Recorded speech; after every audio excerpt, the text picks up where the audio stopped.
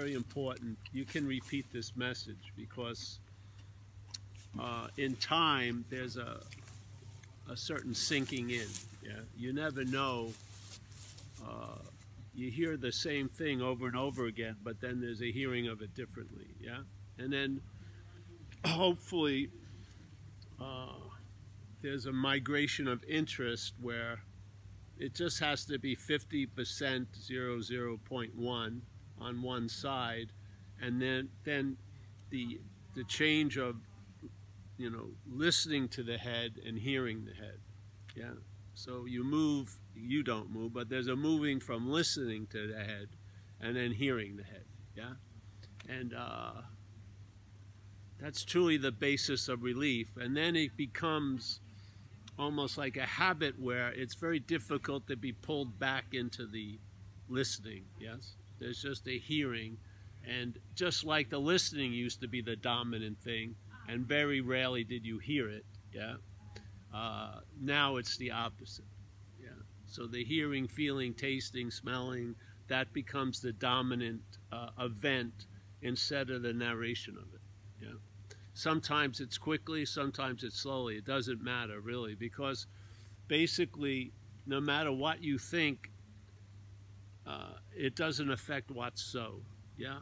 So you being awake to being awake doesn't change the fact that you're awake. Yeah. You can seem to be asleep to it. It doesn't change the fact that you're awake. That's in a recovery, we have a requirement, being convinced. And this is one of those aspects of being convinced, yes? You're convinced to the point you never look what can't be found. It's over, yeah? And those tributaries of interest and attention just getting drawn into dead ends, yes, just going on, get withdrawn from that. And now, to me, the sense of presence is undirected interest and attention. Yeah, when the interest and attention isn't being directed in time and in space through the mental pointing, yeah, when that's lost interest, the interest and attention not being moved is presence, really. Yeah. So you sense it. It's just not moving interest and attention. And the I am is that which is the basic or the foundation of the I am Paul. Yeah. Instead of the I am being interpreted as Paul, now the I am is not being interpreted. Yeah. Or there's an interpretation of it, but you're not listening to it anymore. Yeah. So the I am, that which is verifying the mental state, uses it to verify that you're Paul, now doesn't go to that chore. Yeah. That assignment has been changed, so it's the I am. Yeah. So that which has always been on is now on. Yeah. It's just not called Paul anymore. So nothing has to change. It's just seeing it differently. It's sort of like, you know, sometimes they have those things where you look at it and then you see a different image in it. It's like a little trick. Well, this is sort of, the satsang is like having that become trained, yeah? So when you see the old picture, you get a new image out of it, yeah? You don't have to strain to see it, it's just obvious, yeah? Just like when it's pointed out. You may look at something and you never see that there's like a kangaroo's head there, and then someone finally tells you, hey, there's a kangaroo there, and then you keep seeing the kangaroo, yeah? That's all you need is the invitation. You have the eyes already. You do. Yeah. You flipping out doesn't mean shit. Yeah. It means there was a flipping out. And then when there's a flipping out, there won't be a flipping out. Yeah. Yeah. But it's the idea of you that gives it length and fucking power. Yeah. And that you could be put to better use. That energy that goes to that you, if it doesn't go to that you, will enrich your day. Yeah. You'll be enriched instead of enslaved. Yeah. Just that simple. So I have faith in satsang because that's how it worked with me. I just went, I heard some people Some people I liked, some people I didn't that much. I read a couple of things, and first the novelty of the direction was amazing because my mental logic couldn't grok it, couldn't get it, yeah, which is fantastic. It would frustrate the head, which is the point, yeah, because if you keep getting like something that's put into your grasping device, you're never gonna see it. But when it doesn't, when you give nothing to it, you'll see your devices of trying to know and understand and get it and conceptualize it, intellectualize it. When there's nothing there to grasp, you see they're not your devices, yeah? You're not directed by intellect. You're before intellect, yeah? You're before confusion. You're before the clarity. And there's a loss of interest in all that. I don't want to know what I am. I have no fucking interest in it whatsoever because you can't. Yeah, the only possibility is to be it, and you are it right now, no matter what the head thinks. See, this is what gives you, and you're going to be in a few hours. You're going to be relieved of it with no effort or thought on your part. You're going to go to sleep. You know, the Etch-a-Sketch with all those deep groove tattoo lines is going to be shook, and then the next day it'll take another form and everything. And we see so much depth in it, but there's no depth in it at all. Yeah, it can be erased with just moving the Etch-a-Sketch, you know. Stretch in the morning, yeah. Take a few breaths. It can change the whole day. Yeah, jump in the water. I jump in the water, it changes everything. Everything that can be changed will change by the water. I thought like the best therapy session would be just take people to the ocean and jump in. They'd forget everything. As soon as they hit that coldness, everything would have been forgotten. That they were saying, I felt like this forever. No, they don't. The coldness of the water would override that. Yeah? Yeah. So this is I'm really happy we got together. I haven't eaten too much. I'm just stoned out of my mind. We had another cappuccino when we made the guy wait who picked us up in the van to have a cappuccino at the station. So I'm just happy that we're all here. And if you have any questions or you want to speak or if you want to go through any topics, I know some people here are into the Course in Miracles. Maybe one day we'll speak something about that, yeah? And then recovery, if any people are in recovery, we'll speak from there. Because this message, you know, it's not a path to illumination, but it will illuminate whatever path you seem to be on, yeah? And we all have a seed assignment, and this light will illuminate whatever it is. It doesn't have to be a special seed assignment that's meant to illuminate that. It doesn't matter. The illuminating quality is of us, yeah? Yeah. Yeah, like I'm doing a crossword puzzle, it's like reading a scripture, really. Really, it's the same. The presence is there, yeah? Crossword puzzle, same presence than if you were poring over a scripture. It's the same, yeah? What's studying can't be studied, yeah? What's reading isn't going to be increased by reading. It isn't, yeah? The reading can sort of point it out and trigger something, but there's no increasing or decreasing that which is, yeah?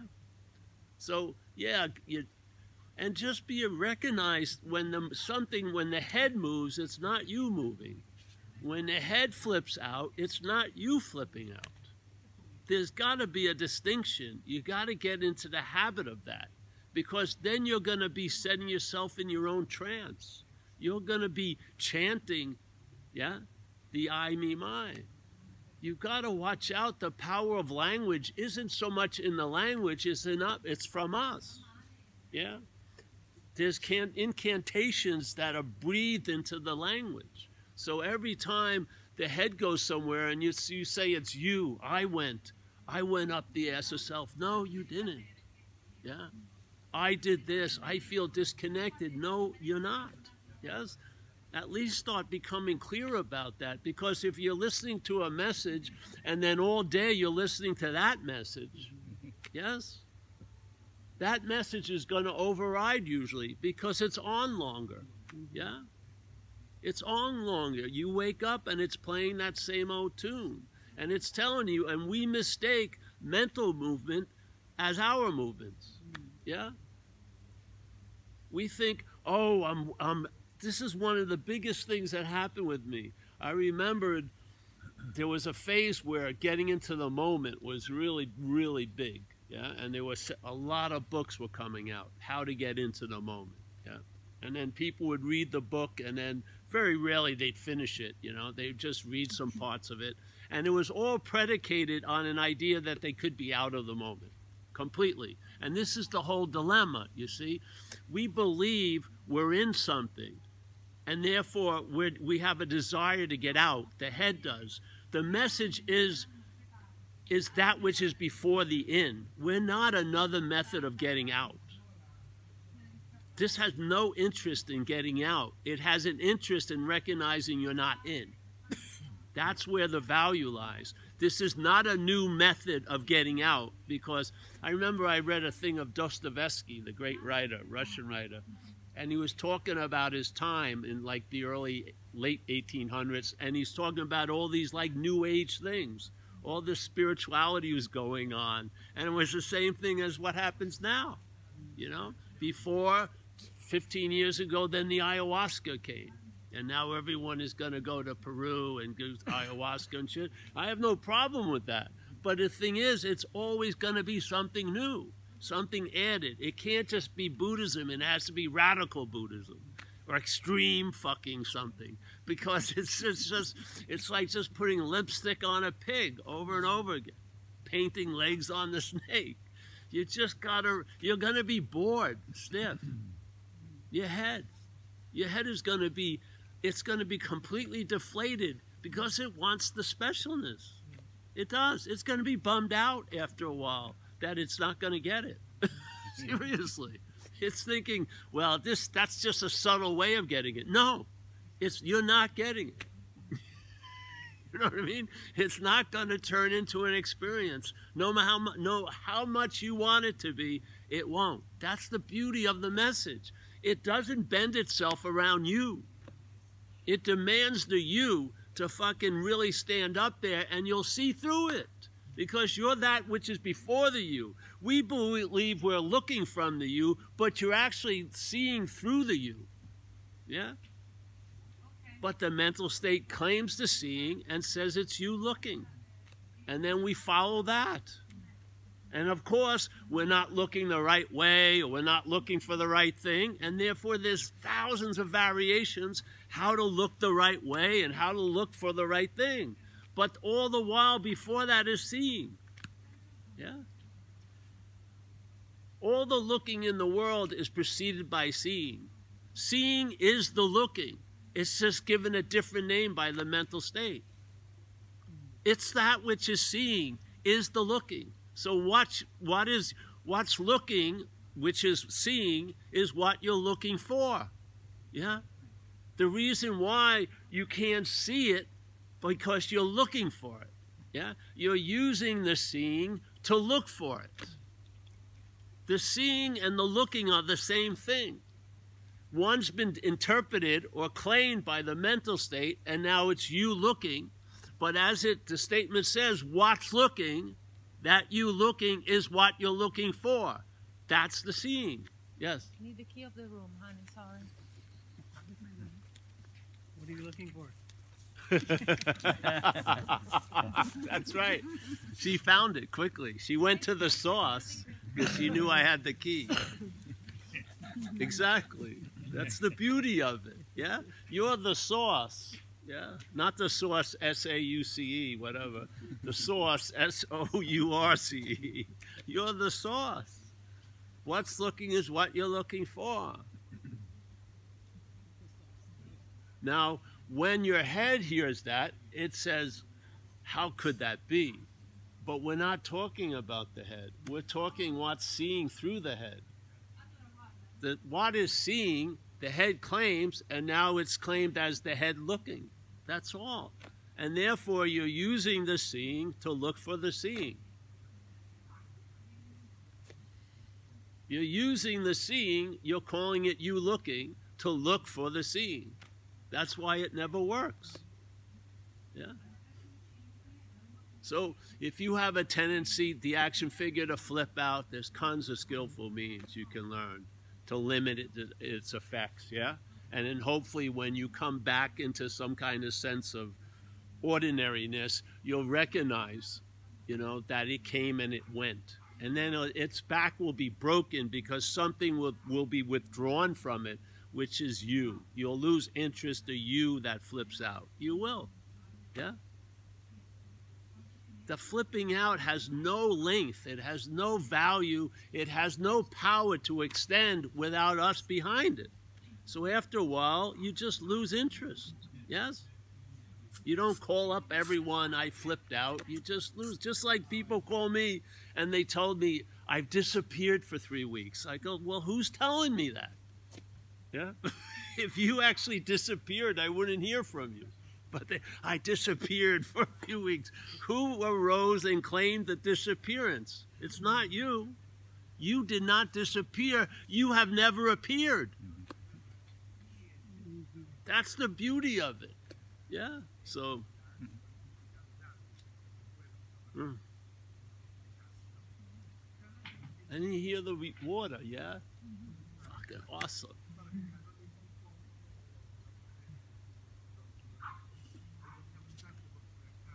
You never get gypped. You're not believing you're out of a moment and working hard to get in. It's done. It's finished. You realize there's no way I can ever be out of a moment, so there's no effort to try to be in. This is what occurs. I do not believe non-duality has an understanding. What it has is, it's an understanding about the misunderstandings, yeah? So those things get cleared up, the misunderstandings get negated, and then basically, there you go. Yeah, and then if you have a seed assignment, maybe you have a need to have an understanding that you can communicate to.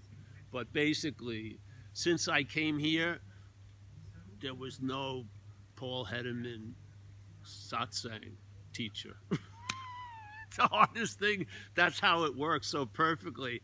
I had no clue. What the hell am I coming here for? I lost myself. My name here is Paul Heddermano in Italy. No one has any interest in this message. I didn't know. Everyone, I have no idea what they're saying for a week. Amelia's whole family. I'm just like a fly on the wall. It's great. Then I come here and my head says, what the fuck are you going to say? Yeah, and thank God I'm not the head, because I've never shown up here. Yet I've never missed a Paul Hedderman meeting. But I've never shown up, ever. It's fantastic, really. So if you have any questions or any requests how you'd like to go this week, we can do a Course in Miracles thing, Mike, if you like. Sure. Yeah, we just got to look it up, that page 468 and stuff. That one page? Yeah, that's all. That's all you need, really. Well, actually, you know, there's just a couple of weeks ago we were reading, and it's interesting how there was a section calling it the special function, because your specialness will be reversed, so to speak, and the Holy Spirit will give you a special function. I just realized that would be a seed assignment. Yeah, it's a seed assignment. Exactly. Yes. Yeah. Well, anyone in recovery, we can go over that also, yes. Obviously, for the people that aren't,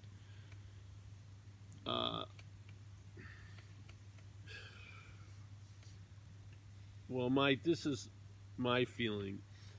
There's an original, and we're using original in the idea of time, yes? The original addiction is the mental state's addiction to the idea of being a doer, a thinker, a feeler, a taster, a toucher, a long-lasting, independent, separate thing, yes? Now, I have done, in the past, a lot of cocaine, and I had a very strange relationship with cocaine, extremely strange. I would do anything for it and stuff like that. And yet I never thought, even after 10 days on coke, I never thought I was cocaine. Never crossed that line, ever. Never. No matter how intoxicated I was, I never thought I was cocaine. But I humbly believe the mental state takes itself to be the drug of self. Yeah? That's an incredible addiction. Yeah, to be so addicted that you take yourself to be the object of the addiction. We don't take the head, yeah? But that's where it starts, to me. And then, without that being noticed, it drives us to get relief from that, but it's relief for it, yes? We reinforce the idea of self. The more we try to get out of it, the more we reinforce it. It's a very incredible conundrum, yeah? Because it's all going under the camouflage of the act of being identified as self. And when I say that, I do not believe there's a you that is in the act of being identified as self. I just believe it's a mental activity, which is the act of being identified as self. And every time we go into any mental activity, we find it in the act of being identified as self. Yeah. The only solution is before it, really. You're not going to get out of that if you've been in it. It's not going to work. You have to see you've never been in it. Yeah. It doesn't mean there hasn't been addiction. There just hasn't been a you that's addicted. Yeah. That's the beautiful news. Yeah. The great relief here is it doesn't say, okay, like a lot of people I run into, okay, I'm going to stop judging. Yes? There's no way what you are is going to stop judging.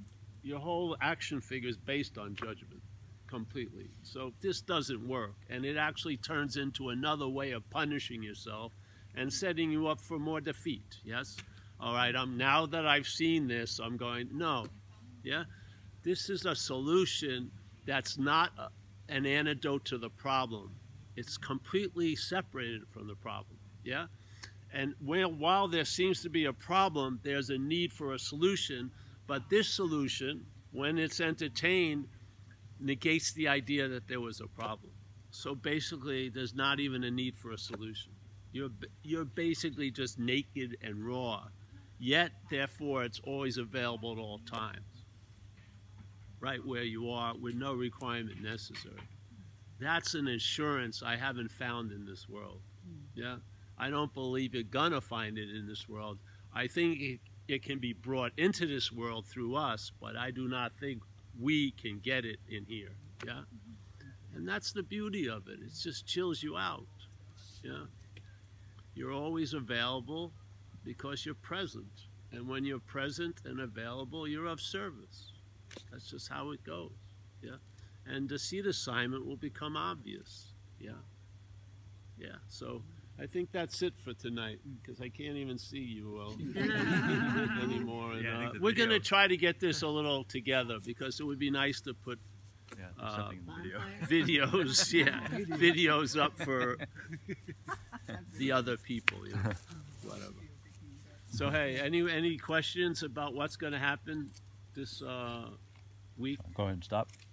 Yeah, we might as well. It just looks like